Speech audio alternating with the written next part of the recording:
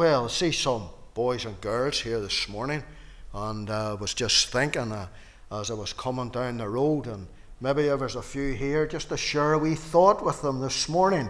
This is a Belfast thought, there's nothing spectacular about this little story this morning, but there's a spiritual meaning in it, and it's about a cat. And I wonder, does any of the boys and girls, do they like cats? Anybody like a cat? No, you're not cat lovers here in Cookstown then. Anybody like dogs? Yeah, no. Well, I like a dog. I'm a doggy man myself. In this house I moved into, where I am now in Bangor, there was a cat camped in the back garden. But anyway, the dog soon got rid of him, and he's away now. But I want to tell you about a little story about a cat that lived not far from where we lived in North Belfast, out there in Ballysillan. And this cat used to arrive over at our house, and this woman across the road says, whatever you do, don't feed it, because if you feed it, you'll never get rid of it. Well, I had a dog there, and it was an old docile dog, and I never bothered with a cat. But this cat, boys and girls, this morning, this cat was a friendly cat. It was a friendly cat.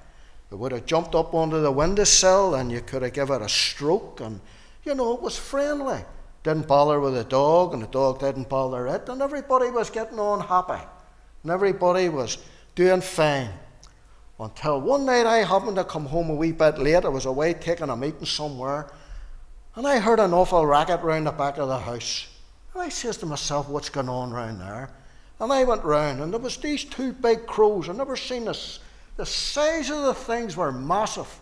And there was a young one down in the garden, and there was the cat. And the cat was watching the bird, and the two crows were making a racket trying to scare the cat away.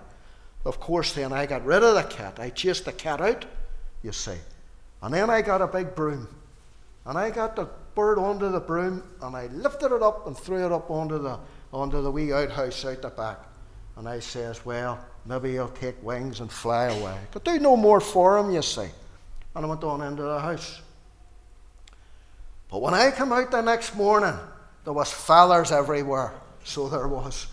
There was feathers everywhere. And that cat must have got that bird. That bird must have tried to get off again, and it couldn't do it, and the cat got it. And there was feathers everywhere. Well, I says to myself, the poor bird, it wasn't nowhere to be seen. Must have been carried away. But the spiritual meaning in that is this, that cat was a friendly cat. It was a friendly cat until his old instincts came into him, and the old nature came into him, and it knew it had to get that bird. And that's a bit like us, You see, when you're young, you're not too bad. You get into a bit of mischief. But whenever sin starts to grow in your life, you see, things started to happen that you didn't maybe want to happen. You see, somebody sings a gospel piece, and it goes something like sin will take you further than you want to go. Now, that old cat got the instinct, and it never come back near our house again. And you see, every time I saw it after it went down like this. And that's what we do. When sin comes into our heart and lives, we hide. Did it not happen in the Garden of Eden? When Adam and Eve, sin came in, as by one man sin entered into the world, and death by sin.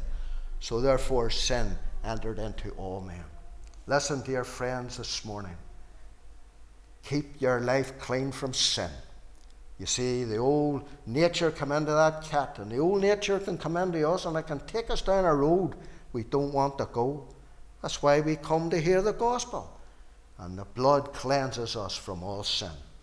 So you remember that the next time you see a cat, you just watch that cat. He's always after something, because it's his nature, and his nature has to go. And our nature has to go, that old nature. And Christ gives us a new nature. Old things pass away. Behold, all things become new. So you remember that today, that cat. And I wouldn't be cruel to a cat, but my dog, that's different now. We're just going to turn just to the Word of God now, to read the Word of God. I haven't a long reading this morning. I've only 2 verses, just 2 verses to give this morning. And it's found in 2 Chronicles chapter 7. 2 Chronicles chapter 7. 2 Chronicles chapter 7. And we're just going to read verses 13 and 14. 13 and 14.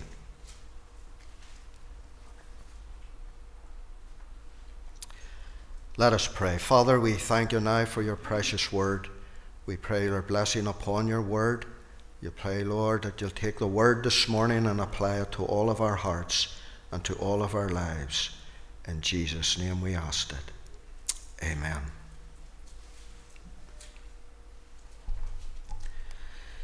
Verse 13. If I shut up heaven that there be no rain, or if I command the locusts to devour the land, or if I send pestilence among my people, if my people, which are called by my name, shall humble themselves and pray and seek my face and turn from their wicked ways, then will I hear from heaven and will forgive their sin and will heal their land. Just read it again. 13. If I shut up heaven and there be no rain, or if I command the locusts to devour the land, or if I send pestilence among my people, if my people, which are called by my name, shall humble themselves and pray and seek my face and turn from their wicked ways, then will I hear from heaven and I will forgive their sin and will heal their land. Amen. And we know the Lord will bless his word to all of our hearts this morning. As we're driving up this morning, a beautiful drive up was this morning, and the signs came up, as you were going along, and they were telling us to conserve water. Be careful how we use water, because it's starting to get very precious, you see. The reservoirs are drying up, there's no rain, nothing coming down. And and I was thinking about, I don't know what your garden like is. My garden's brown at the front and brown at the back. And at the end of it all, there's nothing you can do unless you get a lot of water on till it to do something with it. And whenever I moved into this house in Bangor where we are now, there was this big flower pot. Well, it wasn't a flower pot, it was a big pot in the corner, and there was a bit of a stem of a bush coming out of it, you see. So I pulled it out, you see, just to see what was going on, and I got it out more into the open, and I started to water it, put a drop of water on it, and it started to flourish, started to grow. And I keep saying to Sandra, look at my wee bush growing away out there in the back there with a drop of water on it there, it's growing away. So she went out one day and she got a couple of hanging baskets and I put them up, you see. But last week we were away, you see, or 2 weeks ago we were away, and we went away for a wee break, took the granddaughter and the son, Neil, and away we went for a wee break. But whenever we came back, wasn't the 2 hanging baskets, well, they were absolutely miserable looking. And I couldn't revive them at all with a drop of water. And I looked at my bush and the leaves were starting to droop. But I says, I'm going to give them a drop of water. And I put a drop of water on them and it started to flourish again, you see. And you see, we're a bit like that too, aren't we? We get a bit dry.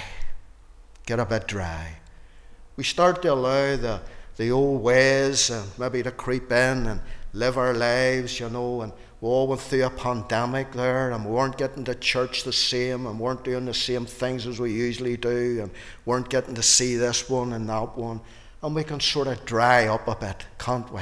Dry up a bit. And you see, we're not satisfied. We're not satisfied. There's a story told about an evangelist, you see, and this evangelist went out, and he went out into the people all around him, and he was trying to reach them with the gospel. And he was preaching to them, and there was nothing at all happening. Not a thing was happening. And he got very frustrated, and he was praying about the whole situation and what he should do. So somebody said to him, told him maybe to try and something new or something. So what he done was he got this big poster and he wrote on the poster, and he told on the poster how he had a couple of acres of land, and he says, and if there's anybody out there satisfied and come and tell me they're satisfied, he says, I'll give them this couple of acres of land. Well, of course, this man, he says to himself, well, I'm satisfied, he says. He says, I have a wife and a family and everything's doing well, a good job, and children are doing well in school, and have a nice house, car, everything's going well. He says, I'm going to go and claim that bit of land.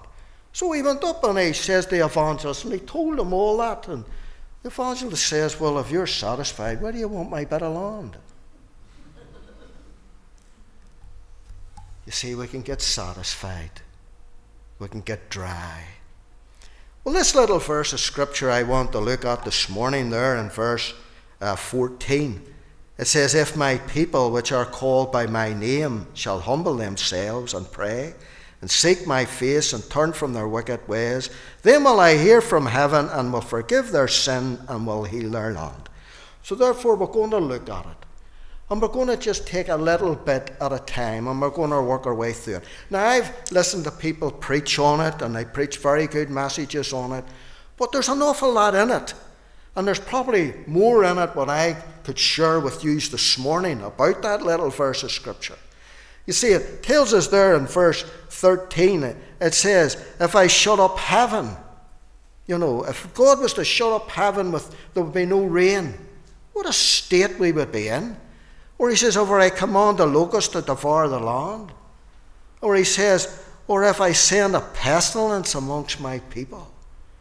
And you see, God's telling Solomon here, and when you read on in the verses before it, he says, if you ever get to that place where these things start to happen, he says, then I've the answer. There's the answer there. There's the answer there in verse 14. And the first little point I want to make is, it says there, if my people. You see, the redeemed of the Lord. That's why I was singing those wonderful hymns this morning, as I was singing that second one there. And there's some tremendous verses in it. It tells us there in 366, and it says there, I am redeemed. Oh, praise the Lord. You see, can you say that this morning, dear friends? Can I say that?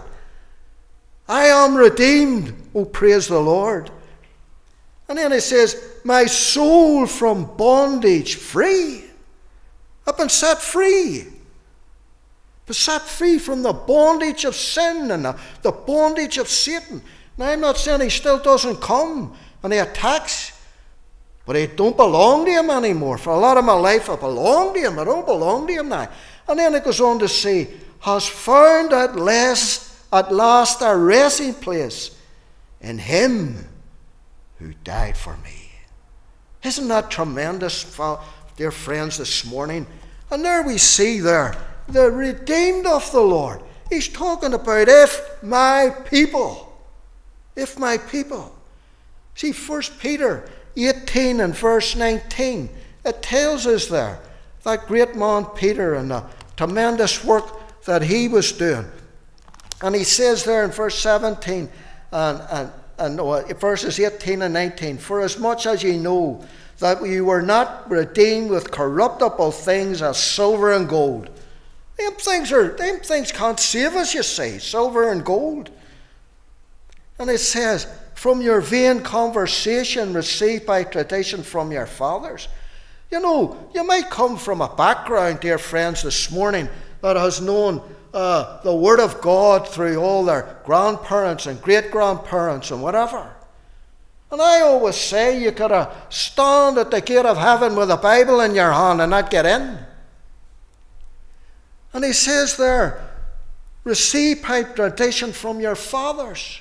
Just because our family are saved, it doesn't mean that we're saved. We might have been brought up in the home and brought up with the Word of God. But you see, we need to know we're redeemed. You see, and he says here, then, but with the precious blood of Christ. as of a lamb without blemish and without spot. A lot of places today you don't mention the blood. And you see, he's saying, if my people, the redeemed of the Lord, you see, the redeemed of the Lord. That's us, dear friends. If you're redeemed today, if the blood of Jesus Christ has cleansed you from all your sin, and you're walking in the light of his word, then, dear friends, you're redeemed. How we love to proclaim it. So therefore, you see that first little phrase, if my people. That comes on to the people of God.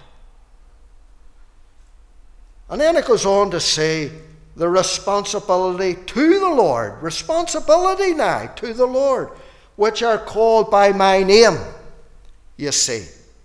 We have a name. We have a name, you see. And we wouldn't like anything hard or bad to be said about our name. Our name. Our name. The name that we have, you see. I have a name. And I wouldn't like anybody to say anything about the name that I have. And you see the responsibility to the Lord. You see, here, dear friends, we have a responsibility. A responsibility to the Lord, which are called by my name. He says, you're called by my name. You're a Christian, you see. And we know that the first time that Christian was mentioned in the Word of God, it was mentioned in Acts 11 and 26 at Antioch. At Antioch, that's when it was first mentioned. Christian, Christ-like, you see. We have to be Christ-like. And you see, it was mentioned too by Agrippa in Acts 26, verse 28, when Agrippa says, almost thou persuadest me to be a Christian. You see, he can be almost persuaded but lost. And you see, Agrippa heard the gospel. And he knew there was a difference in this man, Paul. And he knew, you see. And then it's mentioned again there by Peter in 1 Peter 4 and 16. It says, if any man suffer as a Christian, let him not be ashamed. We suffer for being Christians. We don't allow self-afflicted things to come into our lives by doing things that people will say things about us. We're Christians. We have to live a Christ-like life. Oh, you have an enemy, dear friends, that goes about like a roaring lion or an angel of light, and he'll try and do everything in his power to take away that testimony, to take away that thing that you have that is precious to God, which is your testimony. He'll do everything. The people watch. The people look upon us, dear friends, today. How we handling things. The things that we go through day and daily. Our speech. You see, the responsibility to the Lord. I have a responsibility today. I have a responsibility for my family, my wife, my children, my grandchildren. But first of all, I have a responsibility to the Lord Jesus Christ. And that's a responsibility that is given to the redeemed, if my people, which are called by my name. His name. That name that is above every name. And the day will come that every knee shall bow and every tongue confess that Jesus Christ is Lord. Probably told my testimony in here many's a time, but I got saved through one little verse of Scripture. Romans 10 and verse 9. That if thou shalt confess with thy mouth the Lord Jesus, and believe in thy heart that God has raised him from the dead, thou shalt be saved. And you know what, dear friends? The responsibility is ours if you're the redeemed of the Lord. I have a responsibility. You have a responsibility. The redeemed of the Lord, my people, Jesus says, have a responsibility. And then it goes on to say, shall humble themselves. The reverence towards the Lord. We need to have reverence, you see. Reverence for the Lord. There needs to be reverence. You know, when John was on the Isle of Patmos, and there was John being persecuted for being a Christian. Get that man and stick him away on that island there, away out of the road. And there he was in the island, and maybe he was doing hard labour, and he was well in his 90s and working away on that island, and maybe just saying to himself, he says, has the Lord forgot me? Has the Lord forgot about me? But I doubt very much if he had. He was there, and the Lord had looked after him all those years from he met with him. And there he was, just working away on this island of Patmos. Maybe he was saying, I wonder if the Lord's anything else for me. And the Lord appeared. And it says, whenever the Lord appeared, he hit the deck. Reverence. You know, we need to have reverence. Reverence towards God. The things of God, the house of God, the people of God. Even when we're going about reverence. Mr. Cross, always remember Mr. Cross. Never forget him, you know. And he says as he was going along the road, and he was saying about a money laying there, he would have said, it doesn't belong to me, leave it there. I never forgot that. And I was coming along a Ballyseln Road one day, and I was walking along, I saw a £5 note. And I looked at it, and I saw a woman away down the road. And so I lifted the £5 note, and I run after her, and it was running away down the road. I got there, and excuse me, I says, you come down that road, and there was a £5 note laying there. She says, it wasn't mine. So I had to go all the way back and put the £5 back down again. You might say I was a simple little thing, when you just put it in a box or something like that. But it didn't belong to me.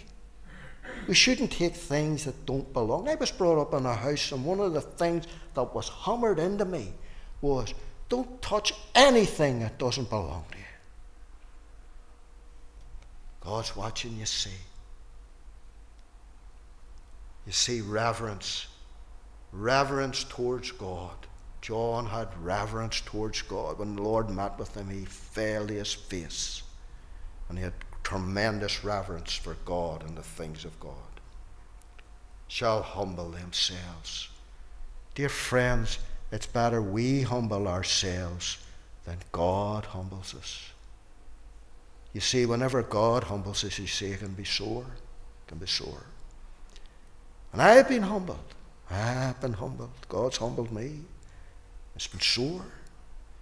And you need to be humble before God. And the things of God, and the people of God, and the ways of God, forever to have an impact in this decaying land that we're living in. And then it says the request from the Lord and pray.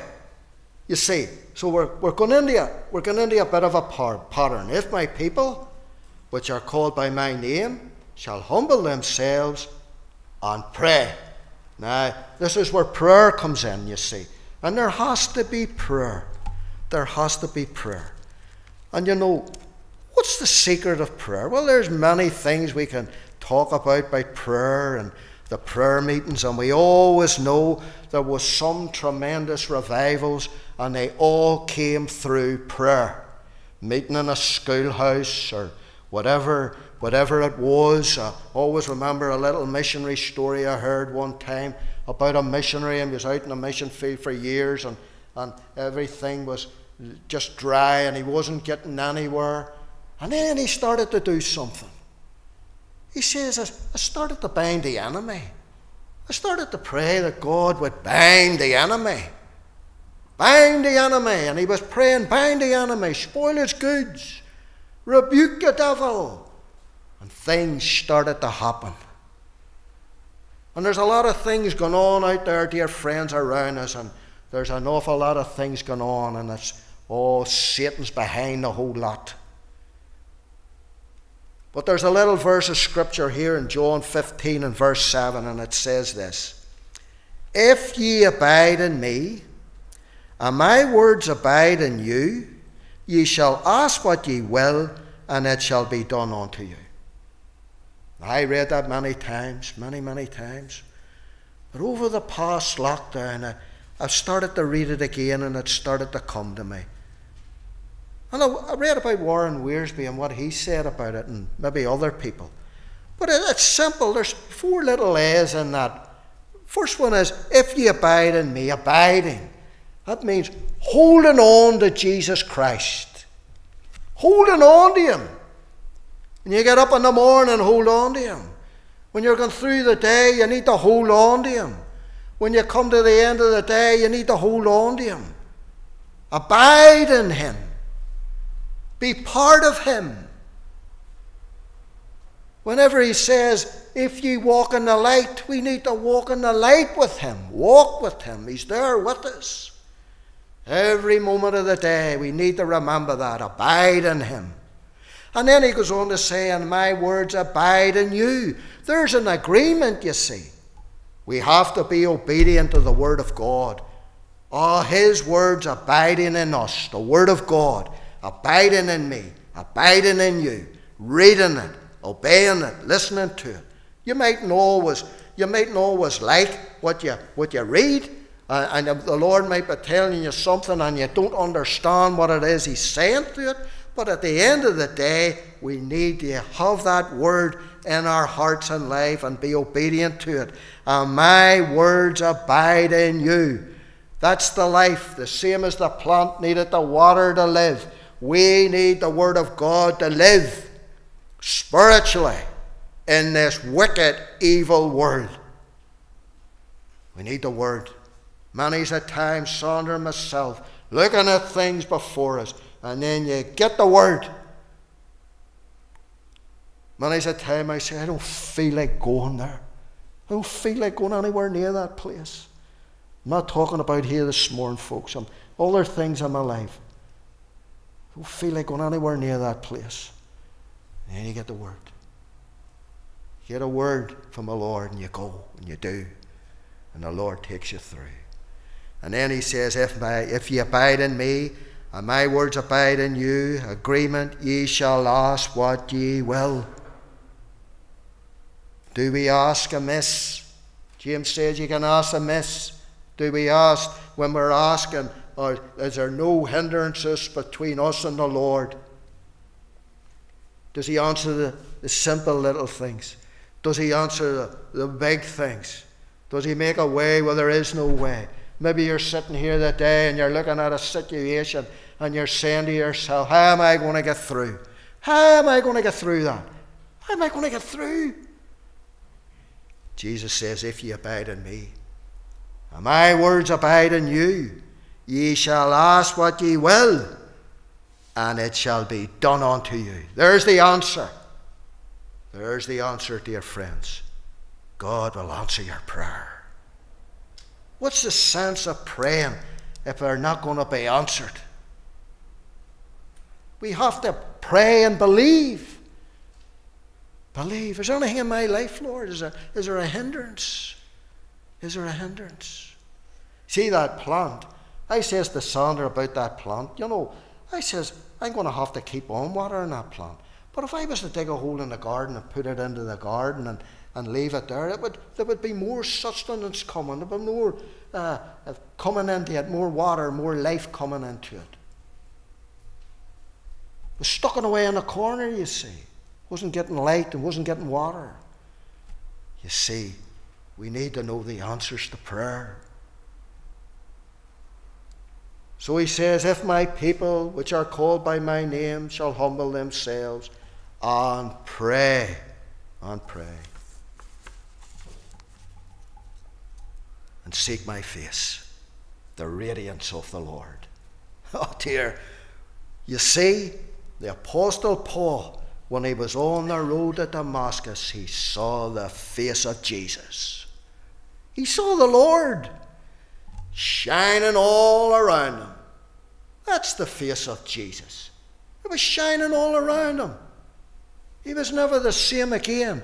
There he is going down this road, making all his plans. When I get down there, see, when I get down that road, I ain't going to sort these Christians out once and for all. These followers of this this man Jesus, he's dead, and I'm going to sort them out.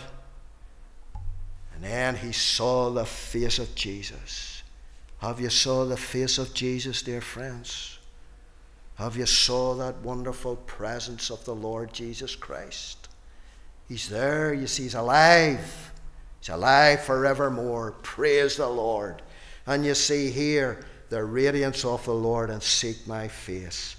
The Apostle Paul, he saw the face of Jesus.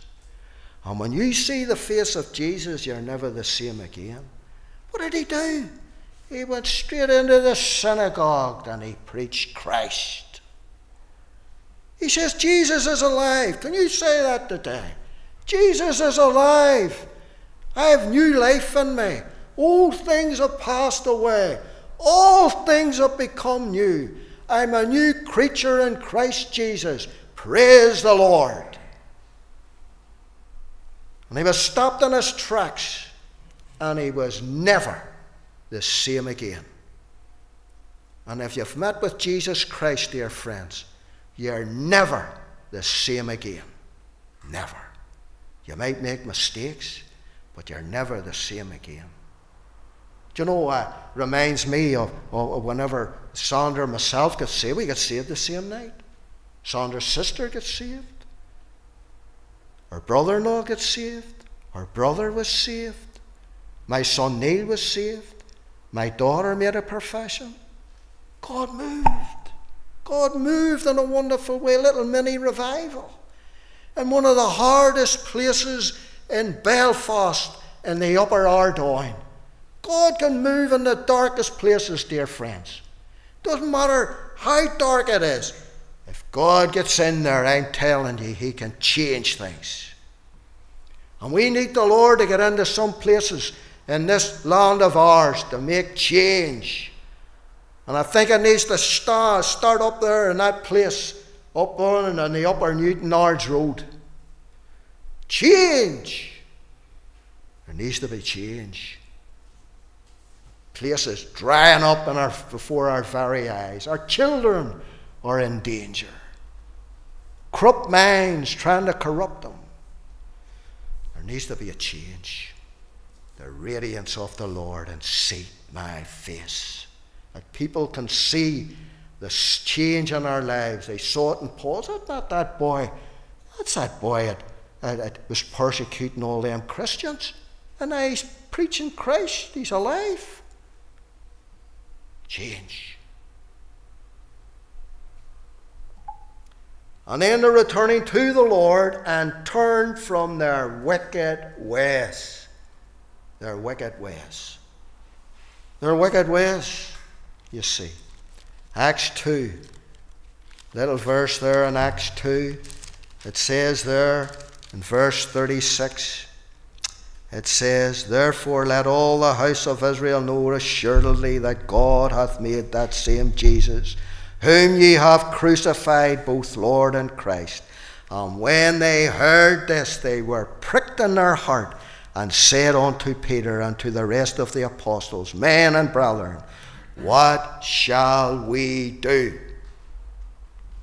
Then Peter said unto them, repent. You can't say that word today. Conversion. You can't say it. Repent and be baptized, every one of you, in the name of Jesus Christ, for the remission of sins, and ye shall receive the gift of the Holy Spirit. And turn away from those ways, dear friends. Maybe you're involved in something, dear friends. It's taking away your testimony and drying you up. Get rid of it. Get out of it. Come away from it. I had to go and I see a lot of people and get a lot of things put right.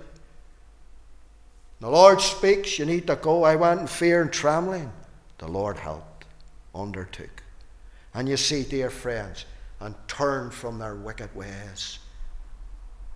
Get rid of the things that are hindering and drying us up.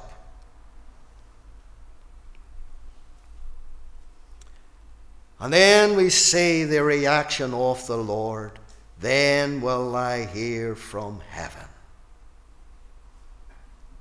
We'll hear from heaven. God is up there, dear friends, and he's just waiting to speak. He's just waiting to speak. He's just waiting to move. Just like he moved with Moses. Remember Moses? Down to the burning bush. Down to the bush, looked at the bush. Moses, Moses. God spoke. Samuel, Samuel.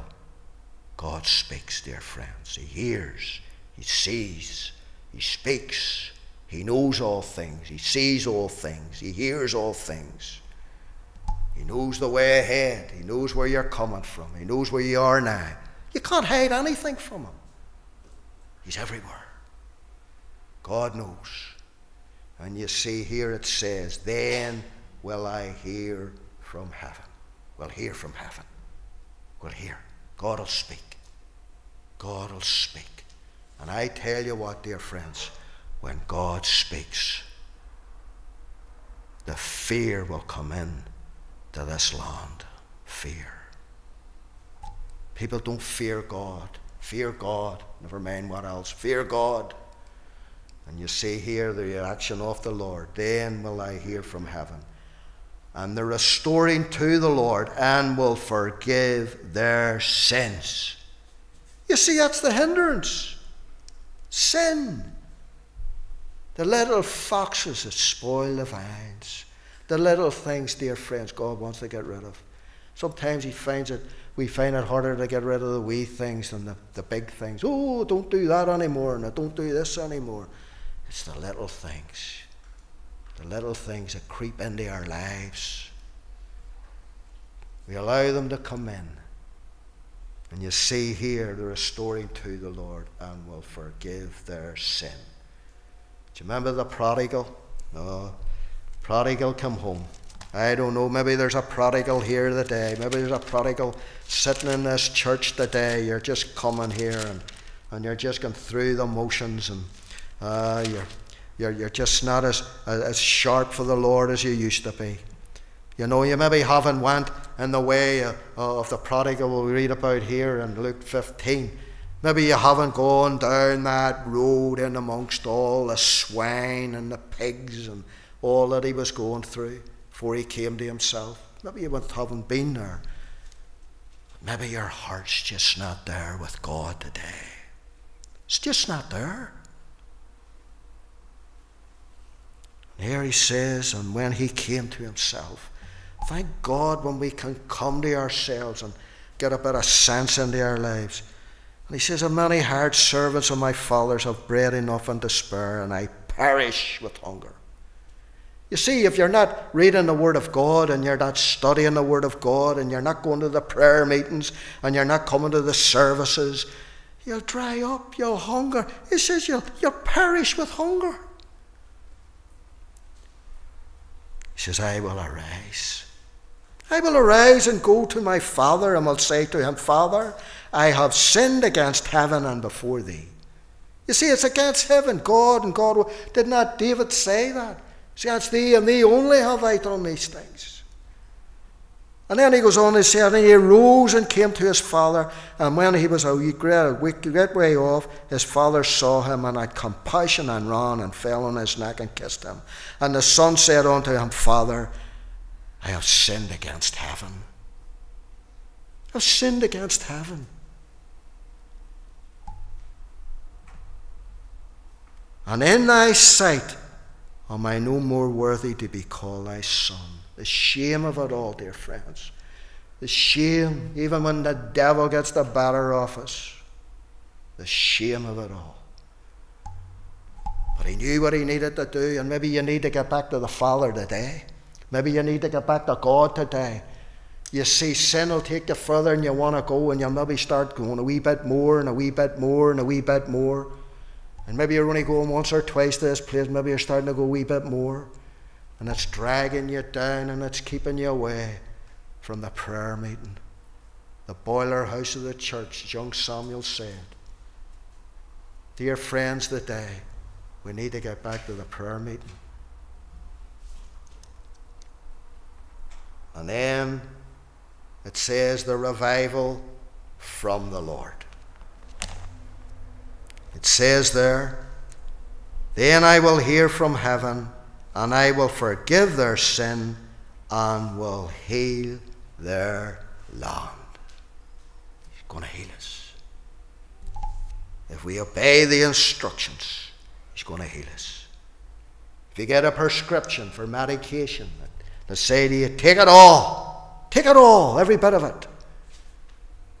Why? Because it'll heal you. And the blood, dear friends, it'll heal the church.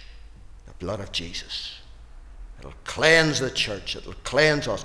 Maybe we need to be individually revived today. But whatever the case may be, dear friends, the revival's from the Lord. It's from the Lord. It's not a working up of man. It's not a working up of people getting together and let's have a revival meeting. Who knows how God will move? Who knows who he has standing in the shadows just waiting to come out to preach the unsearchable riches of Christ? There's men like John Weir there going about preaching his heart out. And dear friends, the day, the revival from the Lord. It's from the Lord. We obey the instructions, God sends the revival. If my people, which are called by my name, shall humble themselves and pray and seek my face and turn from their wicked ways, then I will hear from heaven and I will forgive their sin and will heal their land. There's the answer. There's the answer. And the responsibility is ours, if my people. Let us pray. Father, we thank you for your precious word. We thank you, Lord, your word is truth. And we pray, Lord, you'll give us a heart to obey your word. In Jesus' name we ask it. Amen.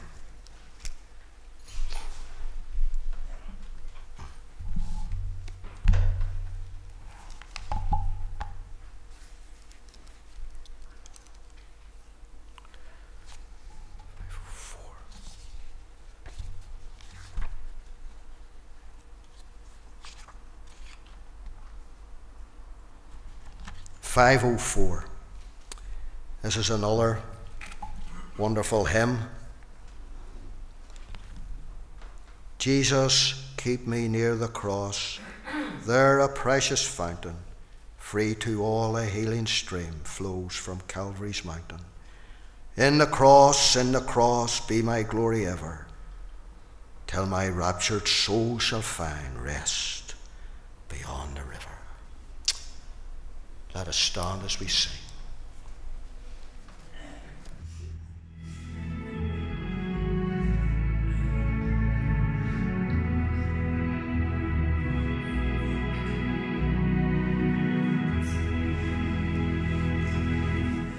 Jesus, keep me near the cross, there a precious fountain, free to all